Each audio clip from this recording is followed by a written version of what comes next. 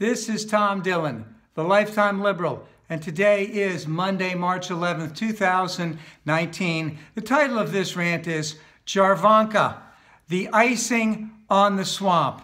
And this swamp is just getting worse and worse. So it came out last week that both Jared and Jarvanka were initially denied their security clearance. Daddy had to step in for him. Of course, he can do this. But the House of Representatives and the Intelligence Committee wanted to know why he had done it. They're refusing that, of course.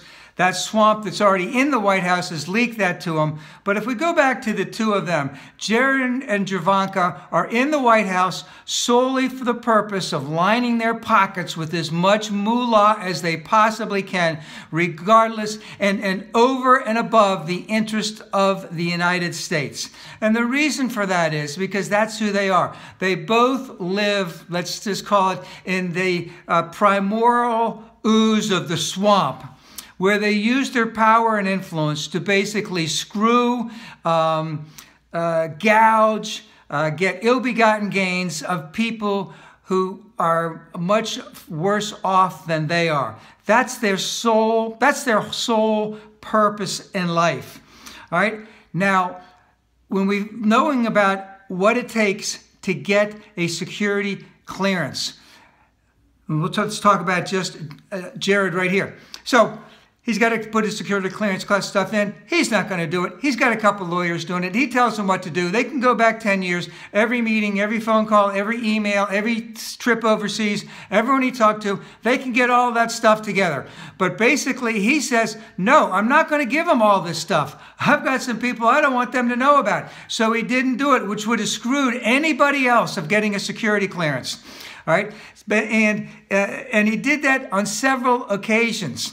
He also, at one point in time, wanted to be able to travel, let's just say incognito, to a Soviet, halfway house, safe house, or whatever, and use Soviet equipment to have a back channel to the Kremlin. That's what he wanted to do as they were getting, I think the transition was going on.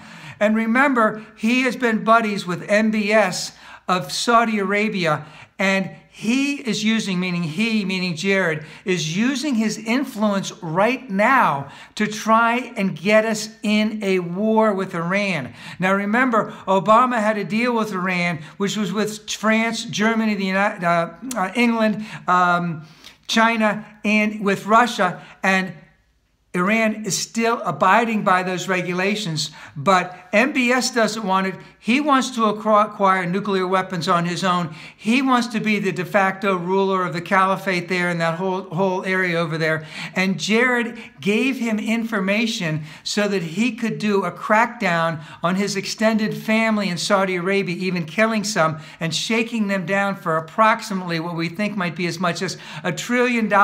That's who the guy Jared is, because guess what? He's going to use MBS and all the money over there to bail him out of his failing business practices that are over here. So, we need to get rid of this guy and his family. And we know that they are only there for themselves. And the thing is, we've got to get Jared indicted before he gets us into a war with Iran. So the resistance must continue.